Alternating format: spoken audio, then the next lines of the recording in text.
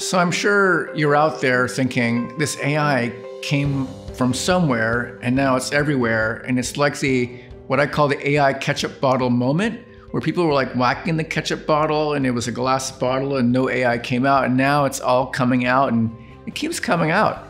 And the reality is that the ketchup has been coming out in a trickle for the last decade.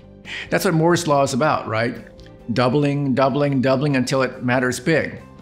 Secondly, we all use these things called mobile, smartphone type things. Those computers are everywhere. The reason why we feel AI everywhere is because computing is everywhere. And now the ketchup is coming through the smartphones that we carry in our pockets and purses. It's going to be like that for a long time. So let's get used to it.